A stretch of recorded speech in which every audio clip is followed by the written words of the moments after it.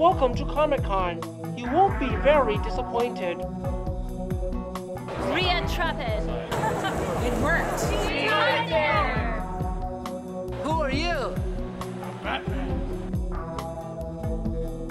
Right now I'm at Amazing Comic-Con Aloha, and you are watching The Last Outpost Presents.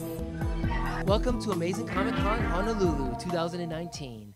This year we have not one, but two superhero movies featuring a hero named Captain Marvel.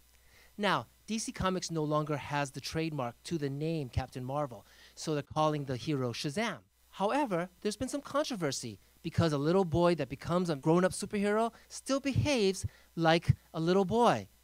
Is that the right way to portray this hero? Because that wasn't what it was like back in the old days. Or was it? Let's see what the fans have to say about that. What would you do as a kid? Like Superman, it's like Superman, but with a lightning strike. You know, some people think that when this boy says Shazam and he becomes a grown-up, right? He shouldn't be acting like a child. He should be mature. He should be acting like a grown-up. How do you feel about that? Yeah, baby. He shouldn't be acting like a kid and be so immature. He should be more like a grown-up and more mature. Of course he should. Of course he should. Definitely be a kid. Because he wouldn't have had time to mature. He'd still be a child. But the wisdom of Solomon. Still, you need experience to mature. That makes him very smart. Doesn't mean he's mature. And that's what makes him different from Superman. I know Superman. a lot of people who are still immature and smart. They actually call him Captain Marvel anymore. He's just Shazam. But I'm looking forward to the movie. I think the casting is good. You know, with Zachary Levi, I'm excited about that. And I think it's going to be like a fun and funny film. I also think DC in general is on the right path now with their films, just trying to make each individual film serve the character as strongly as possible. In more recent years, what people like more is the idea of the kid and the adult body. Look at Tom Hanks in Big. You know, that one, everyone loves that film.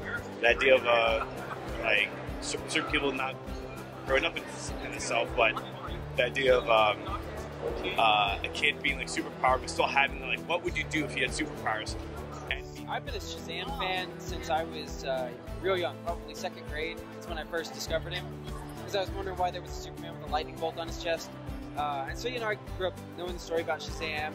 But I like the idea that, you know, a boy, you know, kind of like Spider-Man, develops these superhero powers and has to be mature enough to make the decisions to use them in the right way possible. This is going to be more fun. He can kind of explore and figure out what kind of powers he has, and it's kind of an exciting way to kind of learn about being a superhero. And the comics, you know, stood the test of time.